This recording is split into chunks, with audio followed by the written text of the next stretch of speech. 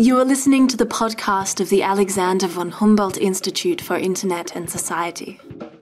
We report on the leading role that new technologies play in the context of the global information society, interviewing academics and industry leaders.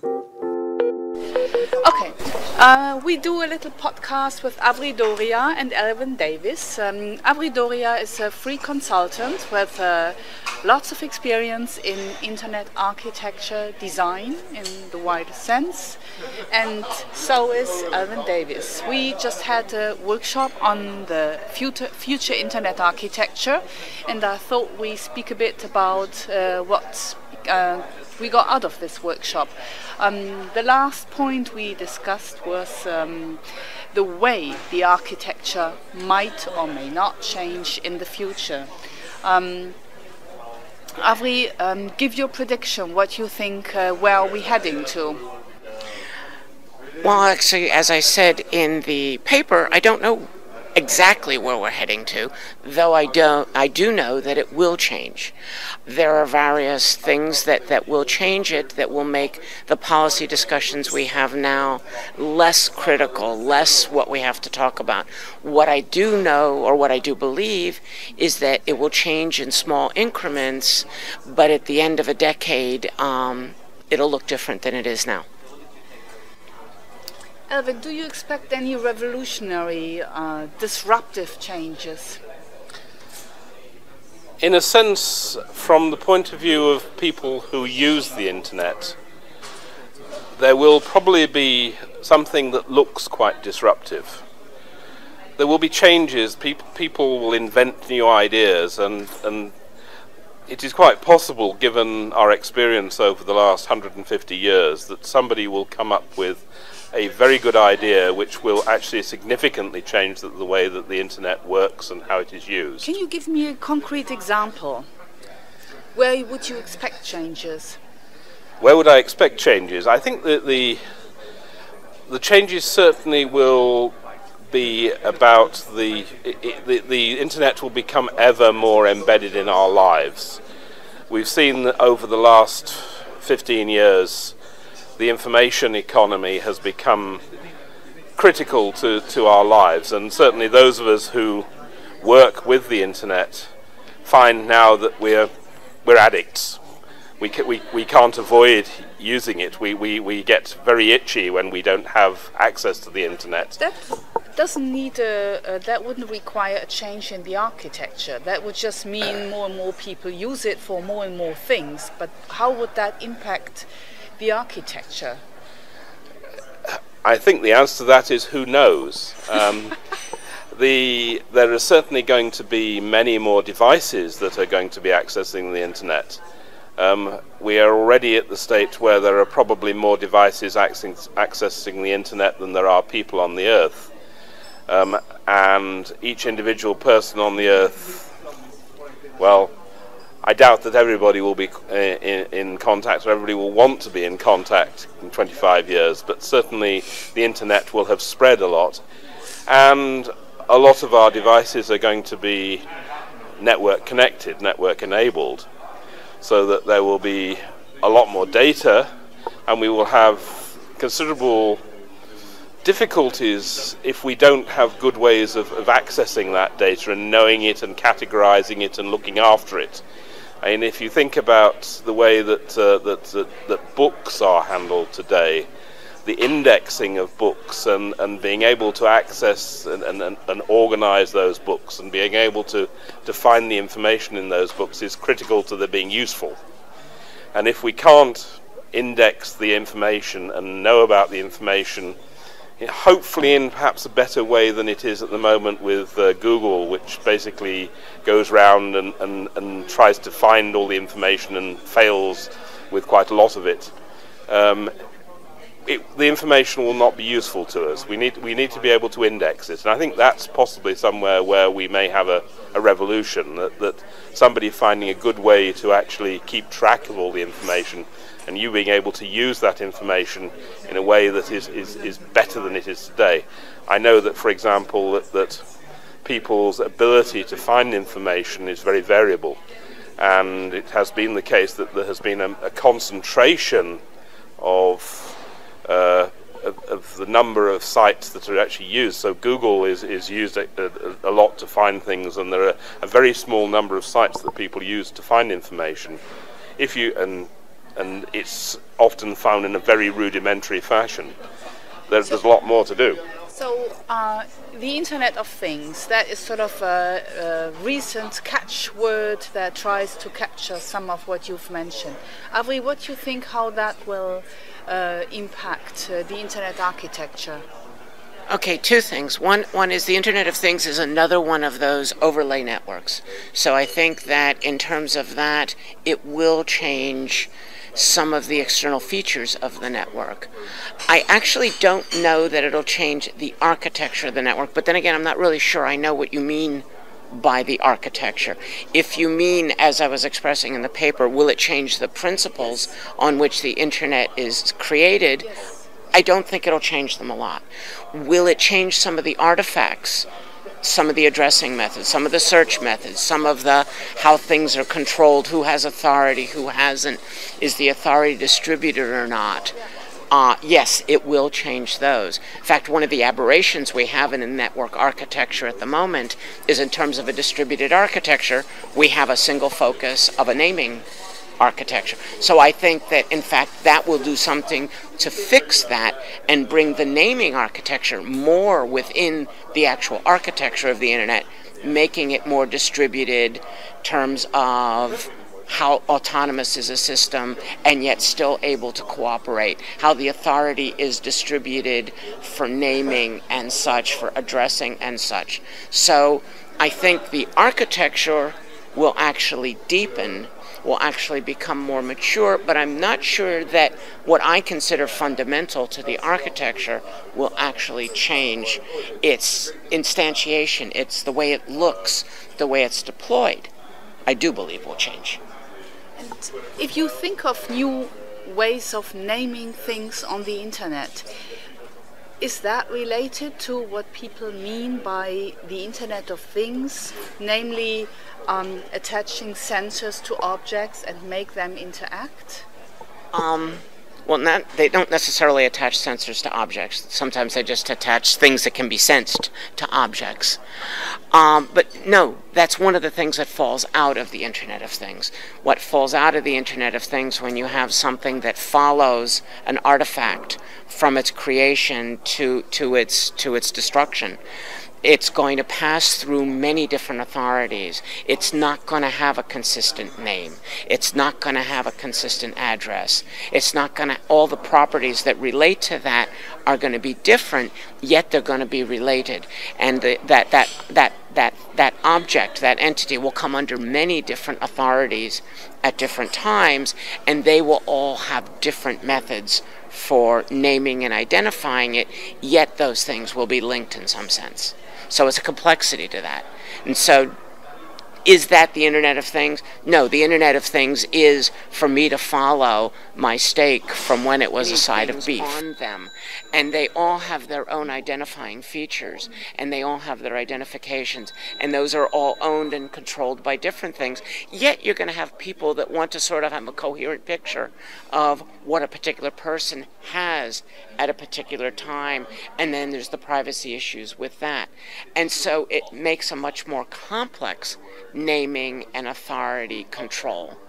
But no, it's not about that. That's just one of the side effects of it.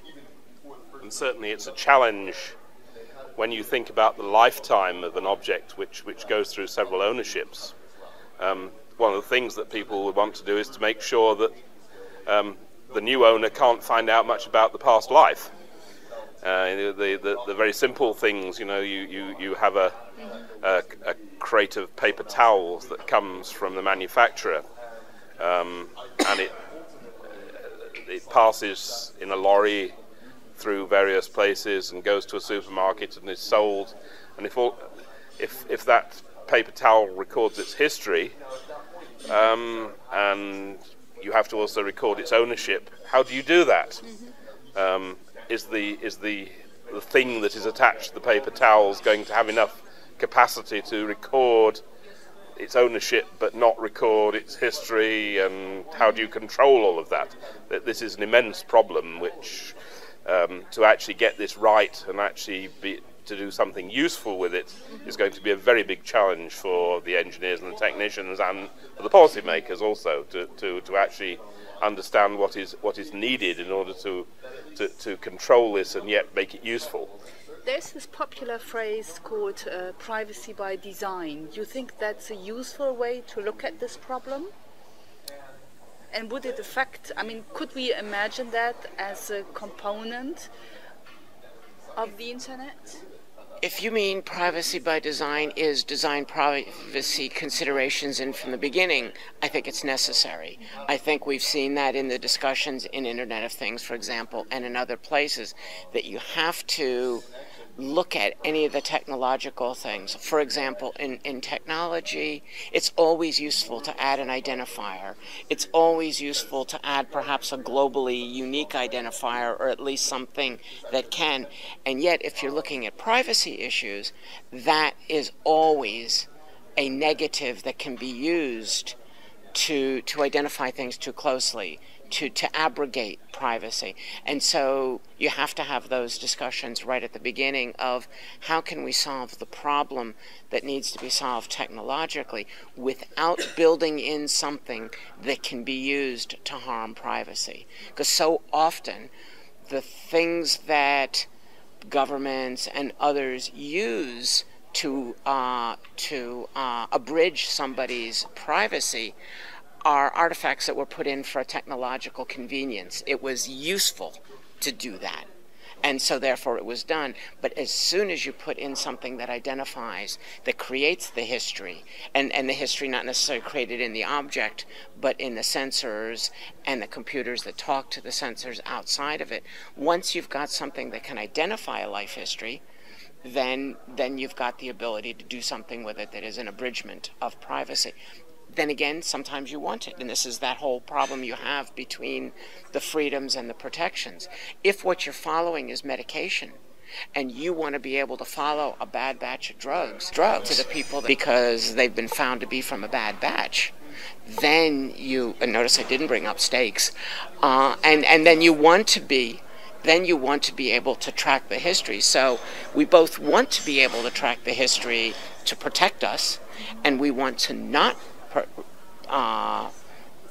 follow the history because we want to protect the freedom. So once again, we're in that tussle that says, make me free, but protect me, please. And we don't want our medical insurers to know that we're using that drug. So there's a two-way process that you want to be able to tell somebody who has that drug that they shouldn't use it anymore. But on the other hand, the fact that you've got it mustn't go back to somebody who might misuse the information to charge you more money because you've not told them that you're ill in that particular way.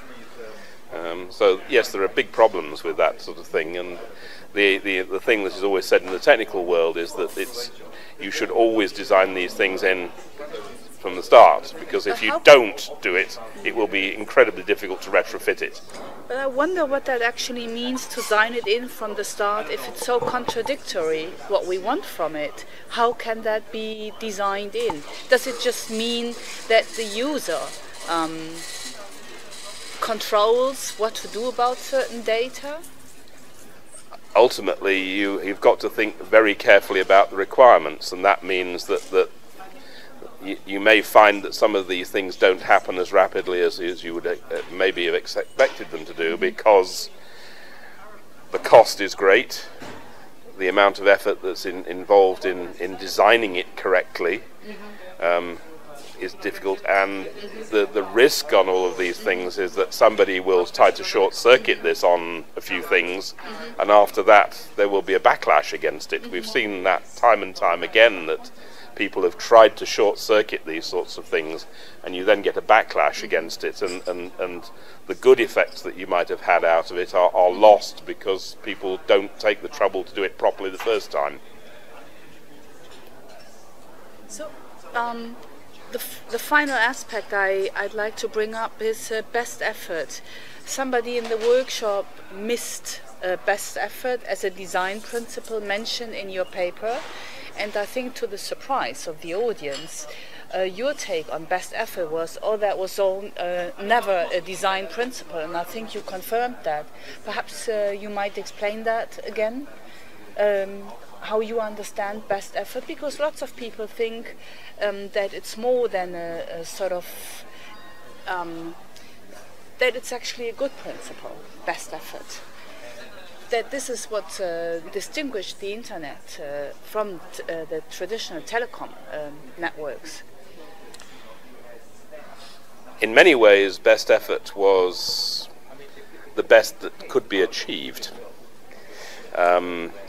There certainly was intention to try and deliver the same sorts of stories that the telephone companies were keen on. And if you think about the original purposes of the internet, which was the military, yes, the intention was that the data had to get through, and it was the best you could possibly attempt to. But on the other hand, the military is very keen on generals' words getting through to the other end to be told to the soldiers, because generals are important.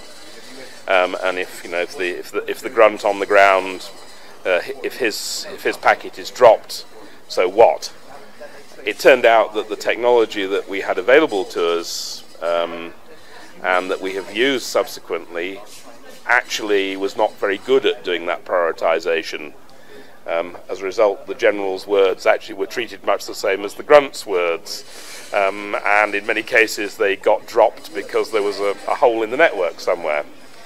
And so best effort has become sort of enshrined as what we can do, but that is really something to do with the technology that sits at the bottom of all of this, and queuing theory, and the difficulty of actually knowing the value of the data in the core of the network, because how do you value one piece of data against another when they come from totally different sources? And the other problem with this tends to be that we tend to turn value into money. So people will pay, in theory, for better quality. But unfortunately, you then get to the point where everybody pays for the same quality, and it just becomes best effort again, because they're all at the same level of quality ultimately. So, but best effort as a principle is something that could disappear in the future. It was ever a principle. No. I mean, the types of service or quality of service, or now quality of experience that people talk about, have been the holy grails of internet technology, just things that we've always failed at creating. I think that they have become confounded with the network neutrality issues, where all of a sudden people want to use these kinds of techniques to give commercial advantage to one content supplier's information over another, where they were really supposed to be things that I could move into a higher level of quality when I wanted to watch something on TV, and was willing to pay a little bit extra to have my picture not be grainy, and so, or it would work anyhow. The problem is we've never succeeded in creating it. The technologists have been working on quality of service forever. Now, it should also be pointed out that there's always been somebody getting better than best effort. And that's, for example, the routers inside the network have always had their data marked for priority. So the fact that the network works is based upon some traffic being more equal than others. So another myth destructed just easily. Thank you very much.